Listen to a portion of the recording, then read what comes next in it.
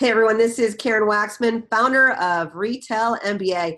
And today I want to talk about what to do when you get some pretty not so wonderful feedback of your product from a buyer or from a sales guru or some guru in general in the retail industry space. Basically what to do about that. And the reason I decided to create this particular training segment is because I've taught tens of thousands of product companies across the globe on how to get their products in the stores. I've personally sold millions of units of products to the world's largest retailers. And I've been selling to retailers for close to 2 decades now. So I kind of have a feel for the industry pretty well. And so I wanted to talk about this because I had a client come to me recently who got ripped apart by a buyer. And he was so startled by it that he came to me afterwards, basically just feeling like completely deflated. And it upset me so much that I decided to create this video because I still can't believe this stuff happens, but it does. And so I really wanted to create this video for all of you in case this is happening to you, to support you as you're going through your process of getting products in the stores. Now, please note, most buyers and retailers and so forth are cool. They're nice people. But every once in a while, there's just going to be someone who's going to say some awful things. And so that's what we're going to be addressing, those types of situations. So first of all, this particular client showed me the email, the response about the feedback for his product, and it was awful. It was almost like 6 paragraphs long, single-spaced, tearing him apart about everything. His pricing was off, how everybody can knock him off. I mean, he went off. And at the end of the email, it really came down to basically don't quit what you're doing currently and don't bother with retail. I mean, this guy was like, destroyed him. Completely said, go walk away, go do something else. And so so I hear that, and it just makes me so upset because you know what? One buyer's perspective does not mean that this person should quit ever. Okay. First of all, a person who writes a 6-paragraph, single line spaced anything, has got way too much time on his hands because most buyers are so busy.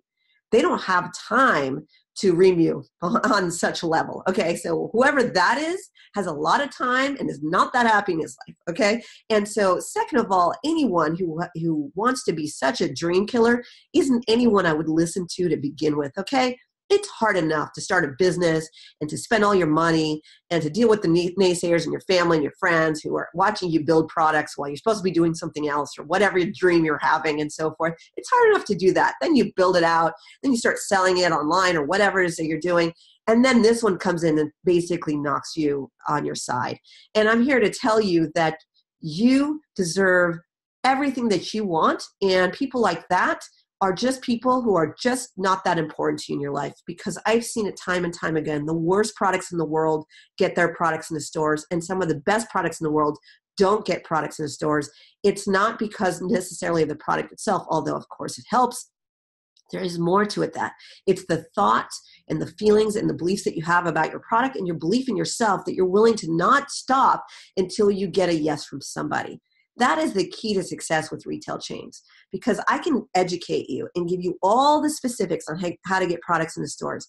But if you're freaked out the entire time and listening to all sorts of people and running away every time someone says something bad to you, not saying that this client did that, that basically stops you at every step of the way. But if you know that you are going to go for it and you are going to learn and you're going to educate yourself and you're going to create the best strategy possible and you're going to go for it. And some people are going to love you and some people are not going to love you, and you're just not going to quit. You're going to continue to edit whatever it is that you're doing until you get a yes. That is the person who succeeds every single time. I deal with sales gurus all the time. I'm on the speaking circuit with the top people in the industry. I know these people really well.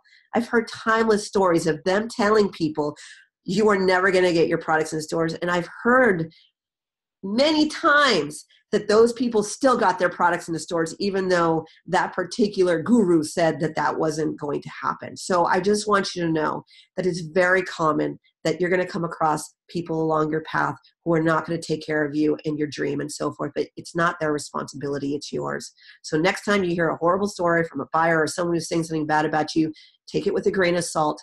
Now, if many buyers are saying that your pricing is way off, then you need to stop and take a look at that and see what you can do to tweak and edit until you make it align for them to be able to buy. There's obviously certain things that a buyer needs, but anyone who's going to that extent to harm you, your business, your brand, and everything should not even be paid attention to. And most of the time, most products can be adjusted or tweaked to get into stores. Again, I've seen everything across the board get into stores. And sometimes it's even the worst product in the world with the best packaging. You've seen that. There's so many variables as to why a buyer buys a product. Could be the right moment and so forth. I bet the person who got reamed that day is going to get that product into stores if he doesn't quit and he sticks to it and he goes for it. And I hope that for all of you. Just so you know, when I started my business, people told me it was the worst idea ever, that nobody would buy training and information, that, all people wanted was me to sell for them and I shouldn't be selling my secrets and so forth. And, if I would have listened to them, I wouldn't have helped so many people across the globe for so many years. And I love what I do. I'm not quitting, and I'm doing and creating this video for you now. And so all the naysayers, I'd laugh at them now.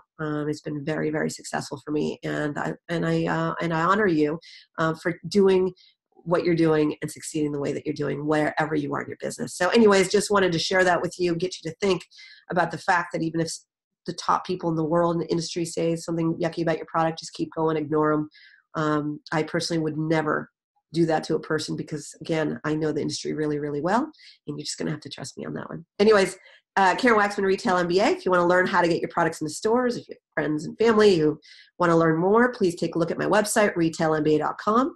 I have training systems, I have live events, all sorts of things, automation tools, all related to how to generate revenue with a physical product. And I'd love to support you. Otherwise, I wish you the best and be on the lookout for additional videos that I create. And I'd love to hear your feedback if you like this video. Thanks.